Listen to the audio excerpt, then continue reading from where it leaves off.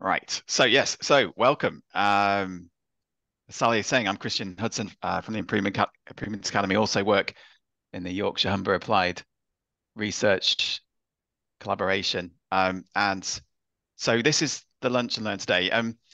So I'm talking about impact, and I'm going to come at this predominantly from a research perspective, but towards the end, I'm going to start talking about the system as a whole. So it's implementing for impact, fixing the disconnect between theory and practice. So I'm really talking about how can we evolve research to achieve impact, more impact. But then I'm going to talk a bit about convening the system as well. So I'll talk about impact in general, a bit about implementation, a bit about implementation science, talk about the research to practice gap that I think exists. Go over what I think are the two main causes of this. There are multiple causes, but two ones I think really stand out. A way forward, a couple of case studies, and a bit about the system, and then hopefully we'll have some time for discussion as well. So impact, I mean, you could define this in many ways. You can have academic impact, cultural impact, economic, well-being, policy impact, but my role has been to support art projects with implementation science. And I've been thinking about this for a long time. How can we actually make sure we get impact? So the way I've seen it is, how can we make sure projects actually achieve what they set out to? Did X get implemented? If not, why not? Did X achieve its implementation outcomes? What else did X lead to? Was it sustained? These are the sorts of questions I've been asking. And so my focus has been on implementation. And, if you don't implement something well, it's not going to benefit the people you're delivering it to. Most likely, it's a bit like the needle in the syringe. You might have the medicine, but without the syringe, you don't have a good delivery system. So in theory, you won't get impact. So that's the way I've kind of thought about it. No good implementation, no impact. Now, we know many implementation efforts fail. So a lot of outcomes are often not met. And so often we're not having the impact we'd like. And so you see this across the education sector, the healthcare sector, private sector. We know from some work, 70% of change initiatives fail. And even when you've got a highly developed plan for execution, you're still getting a high failure rate. So, um, what can we do about this, really? That's the question. Now, I've drawn here a very rudimentary representation of a healthcare system. So within a healthcare system, you're going to have multiple stakeholders. And so, as I say, I will talk about that as a whole, but just to start with, really, I'm going to be focusing on the research side of things. So what role do researchers have and research and implementation have when it comes to getting impact? So a good place to start is probably implementation science. What is that? Can it help us? This is one definition I've put together. There are lots of definitions of implementation science. This is a recent one. It's healthcare focused, which I think is quite relevant for today. And it's saying it's the study of methods to promote the adoption and integration of evidence-based practices, interventions, policies into routine healthcare and public health settings to improve the impact on population health. So it really is trying to help us, promote initial adoption. So make sure people take things up, help them make sure they get it into practice, and then get those outcomes and get the impact. And it tells us implementation fails because of contextual factors. So there are lots of things in the world, in the context we're implementing in, that can be powerful forces working against implementation in the real world. So we need to understand how to overcome these forces in order to achieve our implementation goals. That's the crux of it. So what's it given us over the last 20 plus years? It's given us lots of theories, models, and frameworks. There's now 170 of these. Nielsen here does a great job of categorizing them, three main types. There's process models that kind of describe or guide the process of translating research into practice. There are models like determinant frameworks that tell us all the things that help or hinder implementation. And then there's frameworks that help us evaluate it. Another thing the science has tried to do is look at testing strategies as well. So they've said, let's try training, audit, and feedback and see if we can use those to get better implementation outcomes. And they've often focused on Proctor's outcome measures. You may have heard of those. They're these generalizable academic implementation outcomes like fidelity, reach, feasibility, sustainment. So they've looked at that as well. Just before I continue, has anyone used an implementation science framework? Does anyone want to be brave and unmute and just let me know if you've used one? Maybe you used the CIFA or TDF or Paris. I won't come out of the presentation, but I can see some of you on the side of my screen. Anybody want to be brave? I know some of you have. Okay, well, I'm sure some of you have used them, and I was gonna really just interested to know if it's how useful it was and if it did help you get impact. Um, I'm not going to go over a lot of frameworks today. I'm certainly not going to go over all 170 because that would take weeks. But this is one implementation framework. This is the consolidated framework for implementation research. Um, we use this one quite a lot. There's a new version. I'm just showing you the first version today because it's a bit more simple. The new version is great. And this is the kind of thing the science is giving us. Frameworks like this. This is a determinant framework. The CIFA is saying, look, all these things can affect implementation. There's 5 domains. It's saying, look, characteristics of your intervention, will affect implementation. So the evidence strength, the quality of the evidence. So, if you're working with doctors, they're often very keen to know what the evidence is for something before they use it. So what's their perception of that? Do they think it's got good evidence? That will affect implementation. Nurses might want to know, is it better than what's already in place? So that'll be relative advantage. Has it got an advantage over what they're already using? Can you adapt it? Can you trial it? How complex is it? What's the cost? Those sorts of things. Inner settings, more about, what are your formal and informal communications like between doctors and nurses, say? Do they have regular team meetings about this intervention, about this implementation? Is there leadership engagement? Is it kept a priority over time? These sorts of things. Outer setting, you can imagine things like financing. Is there government incentives to do this? Individuals involved is a very key part of implementation. What is their knowledge of the intervention? Is it accurate? Do they know how it works? Do they know what it is? And do they believe it's a good idea? Do they believe they can use it? And process things are more like, is there a plan in place? Are you engaging people? Is there some way of monitoring implementation over time? This is just one of many frameworks that you could use. Now, how do you use these with the science? Well, the idea is you can apply a framework like this to understand your context. And by doing that, you can form a strategy. So this is an example. So Leotal looked at 40 different hospital settings who were trying to implement something, and they applied the CIFA to see what factors seemed to matter most. They found that these things mattered most. So leadership engagement was key. They were champions, evaluation, monitoring, feedback networks, communications, resources, culture. Leadership was really key because it kind of connected all the other things up. So if any of these things were missing, your implementation wouldn't go so well. So you could look at this and say, well, we understand the context a bit. Let's make a strategy from this, and we should get better outcomes. We should get more impact, right? That's the theory. And there are a whole list of strategies within the science. This is Powell's 2015, it's very well known. Eric strategy compilation. This is not exhaustive by any means. There's lots of strategies you could potentially use, but this is 73. And so you might look at something like this and say, well, we know we need to engage leadership. So, oh, look, there's a strategy, build a coalition, recruit and cultivate relationship with partners in the implementation effort. Let's get leadership together. Now, you can even put a logic model. There's the logic models to help you. This one. Now, this was actually great if you've already done implementation, but if you could also use it before. So if we wanted to use it before, we'd say, well, we're going to target leadership engagement. We're going to form a coalition. And we think this will work by improving their knowledge and self-efficacy of the intervention and their response to knowledge-related barriers, raise acceptability, increase the likelihood of engagement, sustainment. And the outcome will be that the intervention is implemented and sustained over time. You get more service referrals and less patients left unsupported. So you can it's all logical, right? It makes sense. But let's just have a reflection here. So we've got all these frameworks. You can use them to do all sorts of things, but a lot of the time it's to assess your context or plan implementation or evaluate. And this is useful because it's great to have an overarching strategy and a rationale that's couched in one of these frameworks, or at least maybe multiple frameworks to start with. It's a good starting point. It can help you find useful ways to think about implementation, collect data, analyze data, evaluate, and create strategies. But let's be honest here, and I've been thinking about this since I started working in this field many years ago. How has the science actually done? Well, in terms of defining implementation, categorizing it, giving it a common language, raising awareness, I think it's done a great job. I think in terms of identifying barriers and facilitators, I showed you with that like Leotal paper, there's hundreds of papers like that showing what barriers are, what the facilitators are for different interventions, different contexts. Strategies, I've just shown you a list of 73 and it's been good at that. But what about the actual definition we started with? Adoption, integration, impact. I don't think it's really achieved this, not particularly very well. Now, You might say, well, what's going on? You've got a science that's dedicated to trying to achieve that, and it's not achieved it. So I think let's have a look. Let's have a think about this.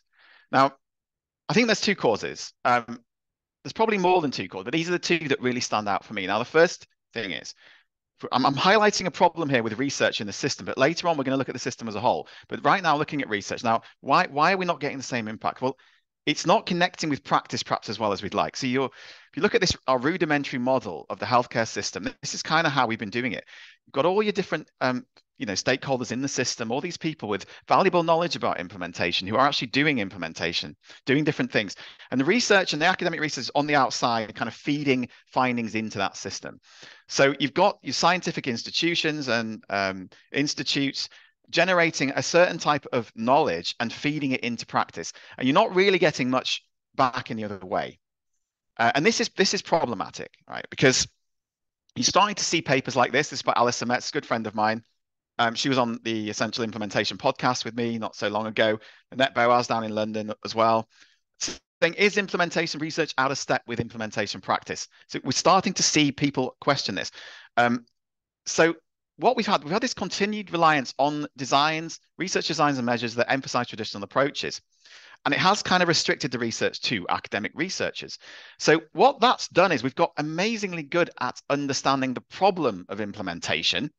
We're great at doing problem analysis. We're great at knowing what barriers and facilitators are, but we've been less good at engaging with how to actually make transformational change happen. How do you do implementation? So a lot of our empirical findings haven't got into practice. And a lot of our research questions and designs have not been sufficiently informed by practitioners. So I think the needs of practice haven't really been met. Just to reiterate this, 170 frameworks actually may have increased the gap. Because if you think about it, you may have a matron on a maternity ward who says, I want to know how to implement something. I know, I'll go and look at the implementation science literature. She's then shown 170 frameworks. And I'll tell you now, learning the CIFA or the TDF or MPT or Paris framework or the NAS framework or any of these frameworks, it takes time. It can take weeks and weeks to get good at using them. And I'll bet you any money that the matron won't have time to do that. So we've increased the gap in a way, even just by the frameworks. So we need to be asking questions. What do local stakeholders actually need? What's locally significant to them? Again, just to reiterate, this is the kind of papers that we've been producing. This was barriers and facilitators influencing the sustainment of health behavior interventions in schools and child care services. Amazing piece of work. They've identified 59 barriers, 74 facilitators. They're saying, look, we need to address all these multi-level factors with strategies, executive or administrative support, staff engagement, more internal funding, et cetera, right? But how do you engage staff? How do you get more resources? Where do you engage them? How often? Which staff? You see, the problem is when you analyze the problem of something and produce barriers and facilitators, it's still down to people in the practical setting to come up with dozens, if not hundreds, of micro strategies to bring those things to life. So we're not telling them how to do that yet. We're not learning that so well.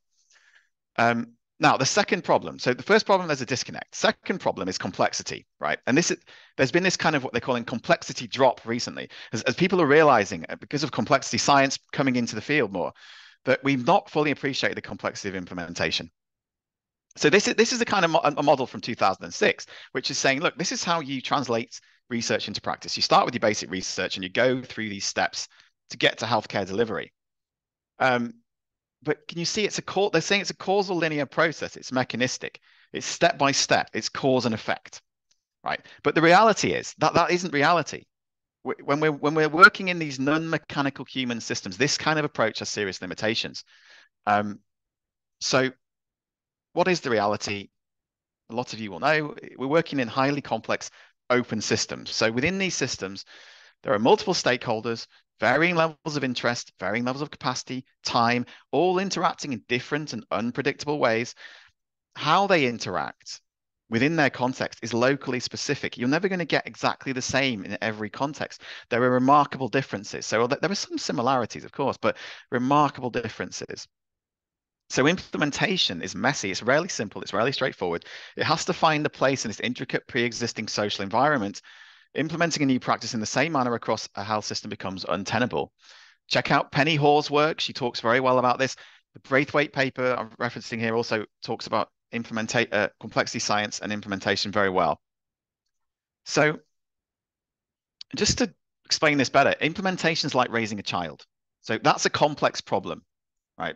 There's loads of uncertainty. You don't know what the problems will be until you start trying, and every day is different. There's no direct transference from context to context, so from child to child, they're all different. Even what, no, it doesn't matter what an expert tells you. Um, you know, your child's probably gonna, it's going to take time to get to know your child, and actually the success will rely on this continuous adaptation to problems and continuous learning. And instead of experts, you probably need somebody with deep knowledge of contextual dynamics. So in terms of implementation, somebody that's repeatedly tried to implement one thing or multiple things in multiple settings, multiple contexts again and again and again, and they over time learn how to adapt and learn continuously. Anything on the planet, in order to survive, has to adapt continuously. It's just like with our interventions are the same. So implementation is a complex problem. And that means we have to approach it in a different way to, say, baking a cake or building a rocket, which a cake is simple. You just follow the recipe and you get the cake. The rocket is very complicated and you need expertise and stuff, but eventually you keep trying and trying and until you've got a protocol, and then you can follow that protocol, and every time you'll get a rocket. Implementation is not the same as that. This was usually in the morning I go and say bye to my son. This morning I found him like this. So you just don't know what you're going to find. And when I tried to remove his pillow, he didn't want me to. He just wanted to stay there sleeping. And I didn't get to say goodbye today. But you just don't know what you're going to get from one moment to the next. And it's the same with implementation. So what can we do about this? How might we evolve our research? Now, this chap here, is Professor Johan Fazy. I'm a big fan. He's a climate change professor. And again, I spoke to him on the podcast quite a long time ago now. But he wrote this paper in 2018 called 10 Essentials for Action-Orientated and Second-Order Energy Transitions. Now, what Johan was saying is he's trying to understand how to solve the problem of climate change. It's a big, complex problem, just like implementation, just like obesity, just like poverty or autoimmune disease, around the world. All these big, complex issues. How do you address them? And he was saying, what I was kind of saying at the beginning, that the kind of knowledge we've been generating isn't allowing us to answer the problem of something like climate change. He's saying 98% of the papers just talk about the problem and only a fraction talk about implementing solutions. So he's saying we need to change, we need to do what he calls second order research. So we've got first order modes of research are important. The more traditional approach is where you're objective on the outside, not getting involved in what actually happens. But we need greater emphasis on second order approaches that can accelerate learning and actions that lead to transformations. So these 10 essentials, I'm just listing 5 here. I've reworded them to make it a bit easier. First thing, like I've been saying, we need to move beyond problem analysis. We've done a lot of that. We know what the problems are around implementation. So let's stop analyzing just the problem and let's start researching solutions. That means we need to focus on the how-to, the practical knowledge that's generated in practical settings. That means we need to ensure our research methods engage with practical knowledge and allow practice to inform the research more directly. This means we've got to research within. So it's time to start embedding ourselves in these settings more. Realize that we're part of the system, we're part of the problem. This allows for approaches where action and learning are more closely intertwined, leading to new opportunities for innovation, learning, and change. That might mean, as a researcher, we have to acknowledge the value of alternative roles. So, learning about change requires practical experience and working within the system being studied. So instead of just extracting data, a lot of the work we do now in some of the ARC projects is we actually can play a role sometimes. We might facilitate the implementation or actually be an active participant. And the final point here, encourage second order experimentation and change. Well, Fazy also realized that transformative change implementation is very complex. This means it's messy. And so you need that process, that iterative cycle of learning, action and reflection in any implementation effort and any research around it, because that's what's going to generate the how-to and the practical knowledge. So structured processes are therefore often needed to enhance learning through iterative attempts to create change. And in the Improvement Academy, we have a lot of experts with improvement science expertise who can use improvement practices with people, which are in themselves those iterative cycles of learning to generate this and get through complex problems. And the good news is there is a lot of people doing this already. So this is Alison Metz again, and she talks about implementation support practitioners. There's a lot of work around this. These are people that support implementation. They could be anybody. It could be a doctor. It could be a member of the public. Anybody that's sort of involved in supporting. And she's created this this whole series of skills and expertise that they'll need. And you can see that she's really highlighting the importance of co-creation and engagement. Engagement's often missed in implementation efforts. It's so important. Co-learning, brokering, addressing power differentials, co-design, tailoring support. There's the improvement bit in there as well. So, and the implementation science parts are using frameworks, assessing needs, but also she's talking about conducting improvement cycles. And then just to sustain change, growing and sustaining those relationships, developing teams, building capacity. You may have seen all this before, but the fact is there are people out there who are either have these skills or are learning to have these skills and trying to support implementation. And I think these are the people that we need to be targeting when we're doing research because they're learning so much valuable, juicy, practical implementation knowledge. So, as I say, lots of people learning how to implement, change agents, improvement specialists, implementation support practitioners, practitioners on the ground, project leads, and these new people, system conveners, a very interesting area of research as well that I've been looking into recently. So we should be willing to engage the perspectives of all involved, of course. And this is Trish Greenhouse, one of the key leaders in implementation science. You probably saw her on the TV over the pandemic. This is a quote from her. The workarounds, adaptations, articulations, and goal changes made in the face of uncertainties, inconsistencies, contextual influences, and material challenges need to be captured in all their glory. So if you imagine any sort of implementation effort, there's a whole load of stakeholders in the system. You imagine they're on a ship sailing through the ocean, trying to get somewhere. There's lots of changes in the weather, getting lost, maybe sea creatures getting in the way. The crew on that ship will have to come up with multiple workarounds, adaptations, articulations in the face of all these challenges. And implementation is no different. So, and these are this sort of learning and these occurrences are the star of the show. I think this is what we need to be capturing more. There's approaches to this co-design, quality improvement, PPI. We can learn from these people and processes. And look, case studies. This is the approach we take now. Studies are to really do implementation research. Case studies were seen originally, as lower down in terms of quality of research. It was all about RCTs and randomized controlled trials, gold standard, but they don't always give us that externally valid findings. They're very careful to ensure internal validity, but when it comes to external validity, like findings that actually you can use elsewhere, that can you apply elsewhere, they haven't been so good. So there's a lot of great work recently. These two papers I recommend, really arguing for why you should take a case study approach to your evaluations of complex interventions and when you want to understand implementation. And they've even come up with reporting principles so you can to make sure your study really follows guidance to be a good quality study. But yes, they just don't enable a dynamic understanding of the complexity better than, say, an RCT would. They address multiple variables in numerous real-life contexts, often where there's no clear single set of outcomes. So they're an important methodology for studying complexity, and I think they're pretty invaluable for understanding the influence of real-world context on complex system-level interventions. So let's look at some examples, because I think some of you may have come here today for that, to see, how can we bring all this to life? So just to give you as an overview of a process evaluation. So often, things are implemented and people want to know how it went, which you can understand. And the traditional approach to that would you'd have your evidence-based practice, your idea or your concept. It would be implemented over time. Maybe it takes a year or 2 or 3 years. And at the end, there'd be an evaluation team that produce, an evaluation report, and traditionally what that's done is it would say, well, it would tell you, was it implemented or not? Where was it implemented?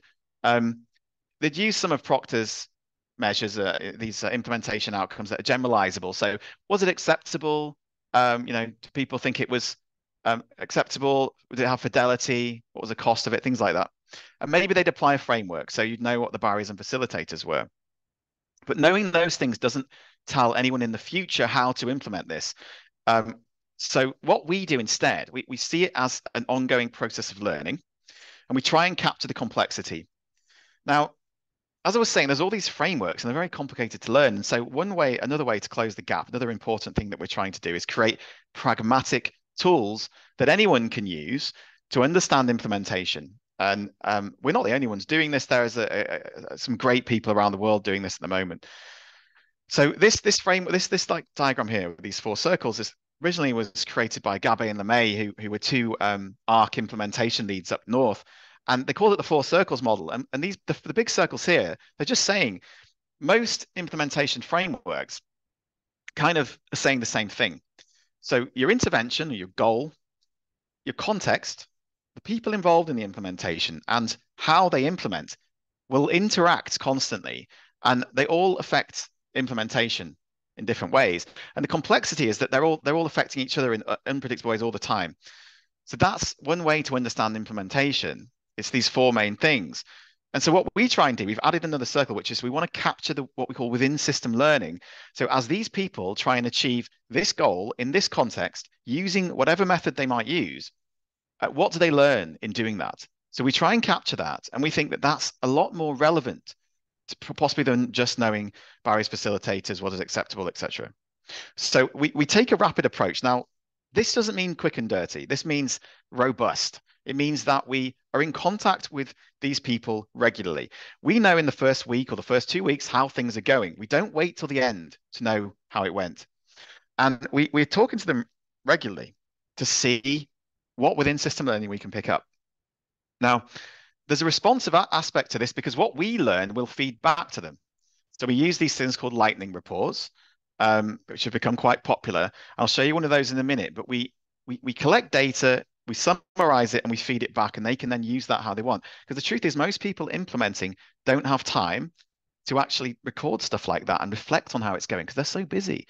Now, we think the findings we get from this are a bit more relevant too, because now hopefully you've acknowledged complexity and you've got some kind of practical knowledge you can give, something that's transportable, that can be given to future sites.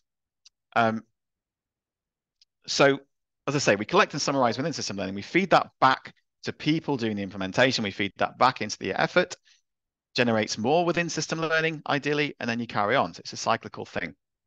Now, what's a real world example of this? Well, I'm not going to focus too much on the intervention here, don't have time, but it was this was an intervention to reduce ambulance conveyance rates.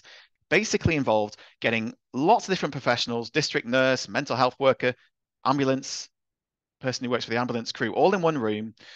And instead of sending ambulances to people's houses, they would try and send care to them so they didn't have to go to hospital. So the district nurse might go instead. It was this sort of process.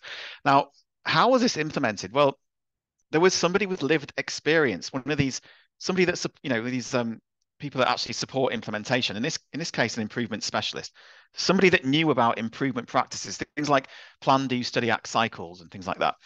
He did the engagement bit. It's so important, the engagement piece. You always got to engage everyone, develop those relationships. And he went around doing that. So he spoke to the ICB and said, look, you've got a problem. I know you're under pressure because your ambulance queues are a problem and conveyance rates are an issue. And you've got winter pressures coming up. I've got an intervention that might help you. They said, give us the business case. He said, no, because you're a different setting to the last place. If you just copy their business case, it won't work. Let's help you develop your own business case. And the way he said it was, we'll do it through what he called a test of change, which used these concepts of rapid improvement. They were all for it. So then he spoke to the service leads. Is this a good idea? Will this work for you? They got to ask him what they thought, what they needed. Do you have room for this? He then spoke to the frontline staff. So robust engagement was the start of this. The test of change, what is it really? I mean, it could be 2 hours long. It could be 5 days. It could be a month. But instead of trying to persuade people in already a difficult, stressed environment to implement something for a year, you're just saying, let's try it for 5 days and see. And that's what they did. So they all agreed to try it for 5 days, and they did. And it started to get what seemed like really good results. Now, what's the role of research in this? So you notice we're not telling them how to do this. We're basically saying, we think you know how to do this already. So we're supporting you to do that. We're going to contact you every couple of weeks as you try and do this. We'll complete the lightning reports and we'll feed that back to you. So now you've got a record of how things are going. We still did more traditional stuff like baseline interviews at the end, and use the CIFA. But we also use the CIFA on the lightning reports. And so what you actually had here was somebody that had developed an intervention that seemed like a good idea, that really understood the context, that knew who to involve, and had a method of implementation, test of change. That's a great recipe for success. It's got good potential. We're strong in all these areas, and it did get implemented very well. And so there was a great opportunity to collect that within system learning. So that's the kind of approach we're taking. Now, this is a lightning report. You'll notice it's very simple to read. This is to make it more pragmatic. We want to communicate better with practice. I don't want to give them a full CIFA analysis, 10 pages, 10-page matrix of all the different determinants. No, I'm giving them just a nice, easy to read report. It's even got an executive summary for people that don't have time to read the rest of it. So they can just get a snapshot of what's going on. And lightning reports are so simple, anybody could use them. What's going well? What isn't going well? Any key insights about the implementation effort or the intervention itself. So this is the kind of way we as researchers can support practitioners, develop relationships with them, and try to generate that much needed practical knowledge. Another thing we did, this is a brilliant example, I think, of closing that research to practice gap. Michael McCoo, ICU consultant, part of Improvement Academy, co-director of Improvement Academy, noticed that in the Bradford area, there were people coming into the BRI with high blood pressure, young people who shouldn't normally have high blood pressure like that, even people having strokes.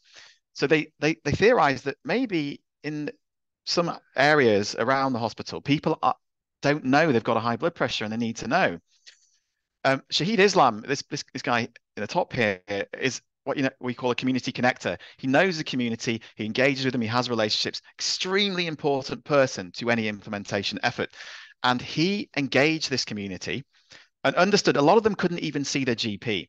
So this is the issue. So what Kieran here is one of our leadership fellows. He's a doctor as well, joined the IA and spent a year doing this. And you've got Zanira Khurshid. She's one of our implementation science research fellows. So if you want to ask her any questions about this, because she's been mostly involved in this, she's on the call, you can ask her.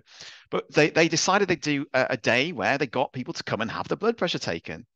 Now, again, highlighting the importance of engagement, crossing boundaries, bringing people together, making this a social change. So you've got the Improvement Academy here, the clinicians, researchers involved, but there's all these other people, the counsellor involved. You've got community centres, you've got religious leaders. So they're bringing everyone together, and it was a huge success. They had, this is the first day. They had another one last week, equally as successful. 103 people attended. Now, 61% had abnormal blood pressure and 2 had to go to hospital the same day. So this is a great example of where you've got the practice actually getting impact. And of course, on top of this, the research, we did the same sort of approach. We saw this as a journey of learning. We tried to capture within system learning. We used lightning reports. So they use community engagement. They use co-production. And we evaluated that using the same approaches. And you can still use frameworks like the CIFA. But look at the role here was not for us to tell them how to do this or what to do. It was to help them work out how to do this well, support them to do it, and capture what they learned in the process. And now we've got a lot of practical knowledge that we can give future areas or sites who might want to do the same thing. Now, I'm getting near the end, but there's a lot, like I said, there's a lot of people who know how to implement things. The science keeps trying to answer that question, but if you just go and ask these people, they'll tell you various things. Now, there's something important. The first thing is, I keep talking about engagement because I can't stress how important that is. It's often seen in the literature as a kind of soft thing, engagement. It's often not funded to go and spend time getting everybody on board. But things are implemented through the formal system often. You'll know this in the NHS. It's top down, and sometimes that works, but very often it won't, because you've also got to engage the informal system. So that's the relationships, the influencers, the connectors in the system. So you might have management and exec saying, let's try this, and it gets passed down to the shop floor. But you've got to engage the informal system as well. And anyone with experience of bringing about change and implementation will tell you that. Organizational network analyses will show you as well that there are these people in the informal system that they call them super connectors, social influencers. Opinion leaders. They make up about 3%, but they affect 85% of the conversations that go on. So you've got to target those people, and often, implementation can fail because leaders don't engage in dialogue with the informal system, and they don't engage with these super connectors. There are these people, I was mentioned systems conveners. There's a book about this. It's free. I'd recommend reading it, talking about enabling conversations and learning across boundaries in the system. And that's needed to make a difference. So people will say, I speak to we've got Ali Cracknell at the Improvement Academy, who spent years implementing safety huddles. Huge success. So just, start at the bottom of the organization with a group of passionate people who are engaged and alert. Shared purpose. Everyone's got to be on the same page. So you've got to build that trust, got to build connection. It's got to be relational, long term. A lot of implementation projects don't put the time in to do that. So just to show you the difference between formal and informal, as I was saying, you've got this could be your exec at the top here, and he's only got the direct connections to these three, and then it goes down and goes down. And so Cole here is only really being informed about something by one person above them. Whereas if they targeted Cole directly, informally, Cole's connected to everyone, even the exec. So you'd really want to persuade Cole that what you want to implement or what you're offering or what you want to try and do is a good idea. Cole may be on board with that, may not be. If they're not, you've got to try and persuade them. So I would argue that we might have more impact if we engage more with the informal system and ensure learning and conversations across boundaries. In fact, people talk today more about, implementing sideways. So it's not top down or bottom up, it's sideways, getting these connections across boundaries. So I think with research, hopefully I've demonstrated that we don't always get this right. We don't always work with people in the informal system. We don't find out what they need, what they want, what outcomes they would like. We don't help them. We don't facilitate. We don't include them. It's kind of just coming from the top down. And we need to start working more sideways and connecting people. And a lot of you will already get this, I'm sure. Now, just to finish, I've said that research forms one part of the system, and I've used it as an initial example of how we might get better impact. We can evolve how we do it. We can deal with complexity and acknowledge that. But I think there are other, can we solve other problems in the system with this kind of relational social learning approach? Might we also get better impact that way? Well, I think we need everyone in the system to solve problems of the system. And implementation is one of those problems, but there's a lot. So it's this idea, as whether it's a health system or government or the world, to solve these problems, we need an integration of many perspectives. We need to include all voices. We need to leverage the know-how of experts, policymakers, practitioners, all these people on the ground. We need to follow the rules of the formal system, but then I think we can be a little bit rebellious and more creative informally. So a lot, in our team, what we do, we're submitting grants. We're doing what the funders would like us to do. We're doing ethics. Sometimes ethics delays things by up to 6 months, but we follow the rules. We get the ethics, But then once you've got all that, you can work more informally to kind of try things, evolve things a bit more. That's why we've been using lightning reports and actually getting our hands dirty, not just extracting data.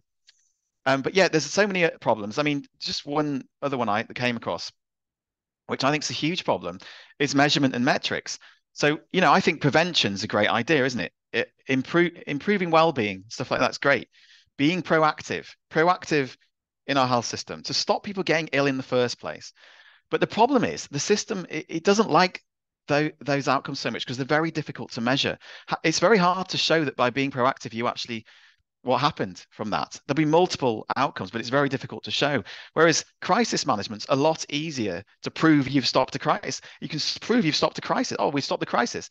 So we're kind of addicted to crisis management, and we're not really as good at being proactive and preventative and things like that. And then that's a huge problem. I don't think anyone's got the solution to that, but I think the solution will come from the system as a whole, involving all these people and getting their voices and crossing those boundaries and working across to solve a problem like that. And again, implementation is the same. So we need this kind of social, creative movement from everyone in the system. Things like communities of practice, boundary spanning to solve these kind of issues. So I'm not sure who will do that, but perhaps we can talk about that. So thanks. And has anyone got any questions? I'll come out of the slides now. Thank you very much, Kristian. So Sally's delegated the kind of coordination of this bit to me. So a huge thank you for your time today, Kristian, and an excellent presentation. We've got about 20 minutes for questions. I'm just having a quick look in the chat. So there's a comment there from Christine Smith. Christine, do you want to just go through it verbally and share your views? Hi. Yeah, I was just thinking about what you were saying, Kristian, about system conveners and the informal networks and using those to get from A to B. And in public involvement land, the constant barrier that we find is that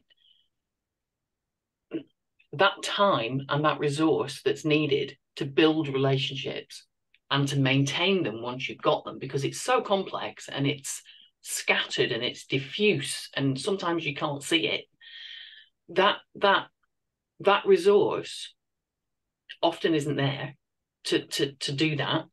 And the way that funders are set up for research means that it almost acts against that movement that you're trying to do to build the relationships, which means that you can make a difference and have that impact. So I think it's just I'm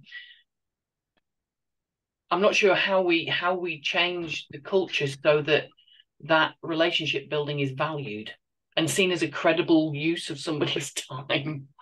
How do you do that? Yeah, I mean, so you've just described really how the system is almost working against itself, and yeah, excuse me, a lot of what we do is driven by how we're funded. So a lot of research teams are kind of there's things they have to do for the funder, and and they have a protocol they have to follow, and you know, so I think you've described it well. And actually, Alison Metz talks about how she thinks relationship building is probably more important than your implementation strategy, but it is not valued and it's not funded. No. And so now system conveners, I'm pretty new to this. So if anyone knows more about it, please chip in. But my understanding is these are people that are extremely passionate about something for years, and they will just slog away at trying to bring it about. Now they're all over the place. They're not just in healthcare. I mean, I watched a call the other day with a group of people who class themselves as this, and there's somebody working in with migrant workers in factories, in Africa, trying to get the owners and the workers to convene and understand each other, and so it could be in any setting. But these people, just against all odds, will keep trying to get the system to convene over and over again, and that's what we need. We need people to be trying to do that in the healthcare system. And relationships, I think, is where it starts, and engaging informally where it starts. So yeah, we need the system to acknowledge that, even though it's difficult to measure like how that's going to benefit us, because it's much harder to measure that, isn't it? Much harder to prove. Oh, I get on really well with all the nurses and the doctors in this place. How do you measure that the impact of that? It's very difficult. But we all kind of, I think, instinctively know that's how to do it. I think the other issue is that people they won't commit the resource to let you do something unless they know it's going to work. But building relationships, how do you know if that's going to work? Yeah, I don't know. It's a complete leap into. It's a leap of faith when you start doing stuff like this, and you don't know it's going to work, whatever that means. No, I mean, I talked about like being a bit rebellious, and what I mean by that is just kind of being willing to think outside the box, really. And so with Zanira and myself, I'm encouraging us both all the time that when we do try to collect data from somebody, whether it's I don't know, it could be a teacher in a school or a doctor, that we really try to develop a relationship and try to understand what their world is like and relate to them well. And I think that does aid the research, no question about it. And I suppose just building on that, so Kristian spoke a bit about the importance of the relationships within the Community Health Checks project. Yes. And, we spent so much time building those relationships with the GP practices, with the counsellors, with the voluntary sector, to the point where now, we're working together efficiently, productively, we're having a positive impact. But like you said, Christine, that stuff just kind of is assumed it will happen, but you don't get given the time and the resources for that to happen. But that is crucial to any implementation work, is having the right people involved with the right passion and commitment. And that does take time, and it's not always acknowledged. And I think that's always a huge barrier. Yeah, that's a brilliant example, is that one. Yeah. Any other questions from anyone on the call? If you want to raise your hand or speak out. Just to point out, the session is being recorded, and it will be shared to everyone that registered via the link later this week, so you can have a look at the recording again. Obviously, Kristian's details we can share as well if you have any questions or something after the session as well. Yeah, I'd be really interested to know just what people thought about this and what they'd like from us, because what I could do, what I'm thinking of doing another time is a more detailed bit of training on the case study approach I described, because I showed you some examples there which were really just one site, but we've got projects at the moment with multiple sites, and how can you do a kind of case study approach using implementation science for that? So maybe that, and also if anyone just has a project they want to ask us questions on, do email, and maybe we can set up a community of practice. I noticed Sam Debbage is here. Sam, I mean, I'd love to ask you, what if can we get a policymaker, a researcher, a member of the public, practitioner all in one room and create a community of practice? Would that be a way to address the system? I mean, do you want to introduce yourself, Sam? Yeah, hi everyone. I'm Sam Debbage. I'm the capacity building lead for the Yorkshire and Humber ARC, but I also have a job with the Director of Education and Research in a NHS acute trust. So that's quite helpful. I was just popping in the chat, Kristian, actually, how incredibly helpful that presentation was. But I was reflecting Christine's conversation with you, and the money isn't where this is in research activity. It's around delivery in NHS trusts. It's around, unless you are fortunate enough to be a member and a partner within the ARC and alternative wider research grants. So I think there's something around engaging our quality improvement and innovation leads in NHS trusts, because I think that's the language we use, and I think we're missing a bit of a trick. So that's what I was going to suggest. We might want to re-ask you to do this with a different audience, because we've used our own research networks for this conversation, and what you've described is that bridge, and it's the value of the getting it into practice, which doesn't always sit in the research team's portfolio, I would suggest. And I really liked your idea, because I'm also fortunate enough to lead on education. I think there's opportunities to think about how we engage in the educational world across academic and provider for placements. I don't know that I answered your question, to be fair, Kristian. Well, but it's just lovely that you're here, because it's an example of us sort of crossing a bit of a boundary, and that you've just talked about me presenting this to another group. Again, I think this is what we can kind of be doing. So yes, really glad you're here. And yes, I agree. The training, if we could get all those stakeholders, all of them, from manager to practitioner, to know at least have a rudimentary understanding of implementation and use things like the 5 circles model, just something simple. That would be really good, I think. Sarah Lawley. Yeah, I just wanted to just a comment, real, just to share, because I'm probably kind of like a little bit outside of all you guys and things, but I joined because I've subscribed to like NIHR emails and things. But I've just undertaken the 0 to 19 Research Champion Programme, which was funded by the NIHR CRN Yorkshire and Humber, and I've since become a 0 to 19 research lead for our service, and I'm possibly, like, I don't know whether I come into that one of those maybe system conveners or something, that I've got an absolute immense passion to try and improve our service and get more research into our service. And things are kind of really moving forward for me. And I just wanted to kind of echo what you've said about building those connections and things, because I'm now going to the IHV Leadership Conference. I'm speaking there about sort of like moving that forward from, just the importance of research, getting that into practice. I'm currently just on my lunch break at the moment, because I'm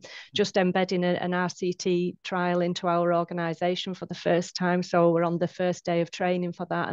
But as research lead, I'm participating in the training as well, to try and, because I'm going to be the contact between this is like a £2 million and again NIHR funded study.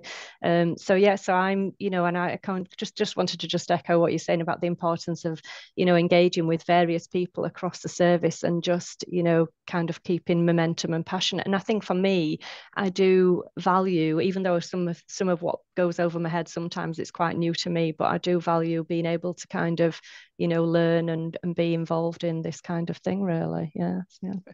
What was your role, Sarah? So I'm actually a health visitor. So I'm a health visitor, and now now the research lead for our service. Fantastic. Well, if we do develop some kind of community of practice from this, maybe you could be part of that. Yes, yeah. I've just actually developed a community of research practice for our organisation as well, and there you go. so we have and I've now made contacts with our commissioners. I have one-to-one relationship with our commissioners, and we have a research we call it now the RIG, Local Research and Innovation Group, and we meet regularly, and that's the idea behind that, is to try and get the research, evidence-based research, try and get that into practice. That is one of our main purposes, is to try and get that pathway to get research into practice. Yeah. Thanks so much, Sarah. Yeah. We've got Naomi Russell. Yeah, hi Kristian. Thanks for that. It was really interesting. I'm actually from social care. I've got a social care background. Worked in social care for many years, and over the last couple of years have had funding through the NIHR to do a pre-doctoral course in research, which has been fantastic. But what it's made me realise is that I think social care is quite behind the curve in terms of research into practice. There is a lot of work going on and it is improving, but compared to colleagues that I've met through the health service, I think we're even further behind in terms of using evidence-based research. So I was partly wondering whether there is any crossover in the work that you're doing with social care, or whether there's any colleagues that you have that are focusing on social care.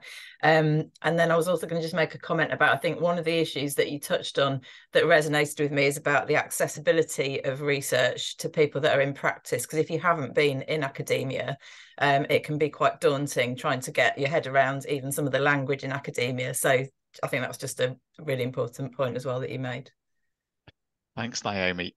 I mean, Vishal, you might actually be better to answer the bit about the social care, because I predominantly am working with clinical teams and healthcare settings and with schools a lot, but social care, I haven't really.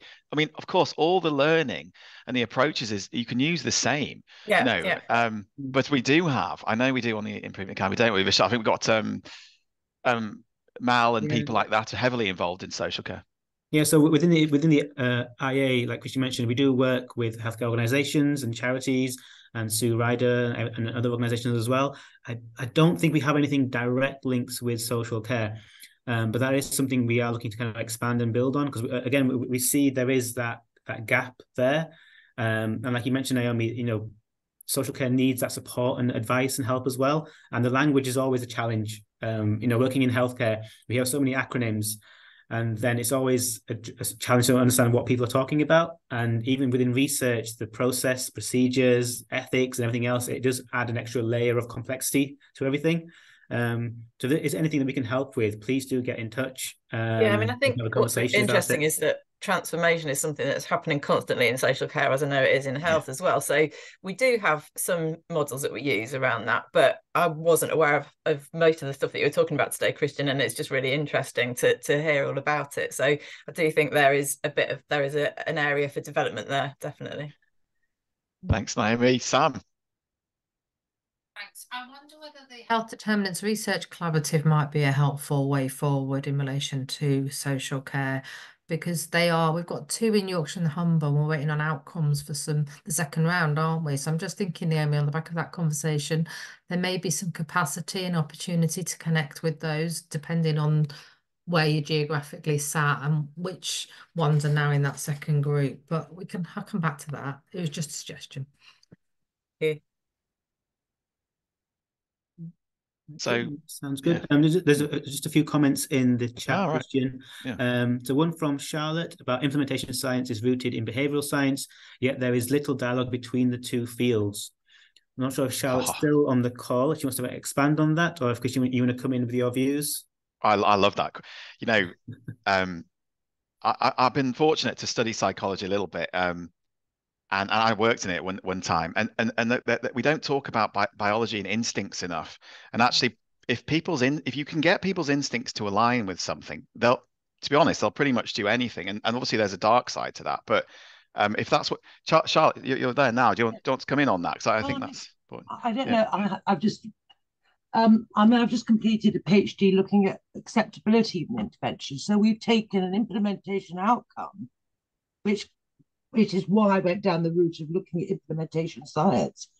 And yet now we've got an acceptability forum because we're all trying to work out from a behavioural science perspective, what does acceptability mean within our field? So the whole thing is becoming, so yes, there are aspects of implementation science that are clearly very pertinent. But I think we need to, if we talk about integration, we need to start at the top where we're all sort of in silos. And 100%. I think we should get together. I 100%. Actually, part of the solution to the problem of implementation will come from multiple scientific disciplines. That implementation science on its own won't solve it. I agree. Behavioral science, because I mean, it's like behavioral science, psychology. Our behavior change models are, you could wrap those up as implementation frameworks almost. Well, the science facilitators and yes, we do have. COM-B is a great one actually. That's integrated into CIFA too, but I think it's still not quite fully understood how important those deep drives are in people's behavior and in terms of implementation. But also complexity science really important, improvement science important. Yeah. So actually, if we do this, if we have some kind of research collaboration or community practice, we actually need people like you, because people from other disciplines to come. Well, this is what I think you're talking about. All let's rebel against the system. Well, and join forces. Yeah, exactly. No, it's like we still need the formal system. Yeah, we do. But I don't want to be known as like I'm not saying take it down. That's for sure what I'm saying. But yeah, you're right. Be a little bit rebellious. In turn, we need people like you sitting in on our acceptability forum to because to us, I'm looking sort of cancer screening. Acceptability does not mean uptake, yet that's how it's been traditionally measured. Right. It could be a host of psychological determinants. That's right. Yeah. I'm just adding the chat as well. Sally Ann has mentioned the Achieving Behaviour Change program and toolkit that we have within the IA, which we use on a regular basis, and it really does help bring the science into practice and then the implementation side of things. That's a wonderful set of resources we have available, and I think the conversation we could go on more and more with this. I'm just conscious of time as well because we're near the 1:30 bit. We probably have time for one more quick question or comment. I'll just say as well, any of you want to sort of maybe be part of a meetup or get into the conversation, just email as well. Be great. Excellent. Thank you all very much today. And Kristian as well, thank you as well. It's always great to listen to you speak and present on implementation science. I always learn so much from the presentations.